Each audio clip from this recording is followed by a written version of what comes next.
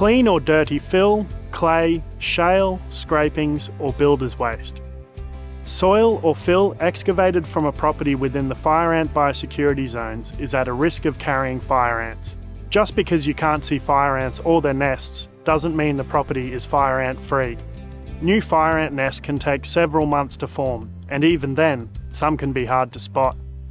Anyone using or working with materials that can carry fire ants is legally obliged to do everything in their power not to spread fire ants. Our soil movement guidelines explains how you can safely move soil within the fire ant biosecurity zones. If you're wanting to move excavated soil within a fire ant biosecurity zone, or from Zone 1 to Zone 2, you should follow one or more of the following options. Treat the soil before excavation. Only move soil sourced from below 1 metre underground. Disturb the soil during or after excavation, or store the soil appropriately. If you're looking to treat the site before moving the soil, you should do so at least 2 weeks before excavating. This involves treating the entire site with fire ant bait, as well as directly killing all nests found. Check out our fire ant treatment options video for detailed instructions. If you do find fire ants, you must report them within 24 hours. And if you don't have a licensed pest manager on staff, we suggest you hire someone trained in effective fire ant treatment. Fire ant colonies are typically located within the top 1 metre of soil. This means that you can potentially move soil excavated from below 1 metre without any further action. You must do this within 21 days of excavating the soil. If you are using this option, the soil being moved off-site must only come from an area that has been checked for fire ants by a licensed pest manager after removing and stockpiling the top metre of soil. After excavating the soil below 1 metre, the stockpiled material can either be used on-site or taken to an approved waste facility located in the same fire ant biosecurity zone. Remember, moving fire ants off-site is an offence. This method is not recommended when the soil you're working with is soft, loamy or sandy. There is a higher risk that fire ant queens may be deeper than 1 metre below the surface in this type of material. You also have the option of mitigating the risk by disturbing the material you want to move.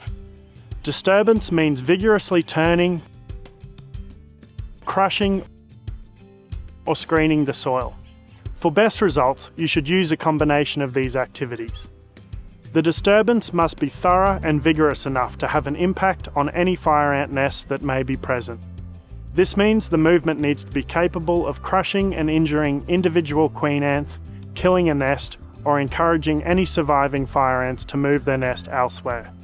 We recommend mechanically disturbing large stockpiles in smaller batches to ensure all material is thoroughly disturbed. Soil stored at a location in the fire ant biosecurity zones should be subject to these kind of disturbance activities every 21 days and 24 hours before moving the material to another location. If storing or stockpiling soil for more than 24 hours, you should keep it off ground and covered. This could be in a shed or covered with a shade cloth or tarpaulin. Alternatively, you can keep the soil covered and stored on either concrete or bitumen. Sand is not appropriate. You need to make sure there are no cracks in the surface. You can also store the soil on a barrier, such as a 200 micron unperforated plastic sheet or compacted ground that has been treated. If you choose to follow any of the on-ground storage methods, you should also apply a chemical treatment around the stockpile. Effective treatment is a 30 cm wide strip of bifenthrin-based insecticide. If the soil is stored on compacted ground, the whole surface area should also be treated. The treated area must also be free of materials that the ants could use to cross over the chemical and into the soil. This could be twigs or part of the covering. All chemicals must be used as per the Australian Pesticides and Veterinary Medicines Authority permit, the safety data sheet and the product label. The permit contains mixing and application instructions for bifenthrin products of various strengths. In summary, moving fire ants is an offence. You can move soil within the same fire ant biosecurity zone if you follow the treatment, storage and movement requirements outlined in this video, or take the material directly to a waste facility that accepts fire ant material. If you want to move soil from Fire Ant Biosecurity Zone 2 to Zone 1 or outside the zones, you must apply for a Biosecurity Instrument Permit.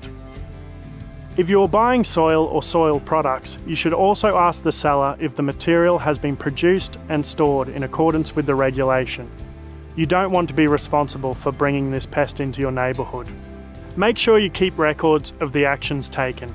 These will help prove you are compliant. Records must be kept for at least 2 years, and failure to do so could result in penalties.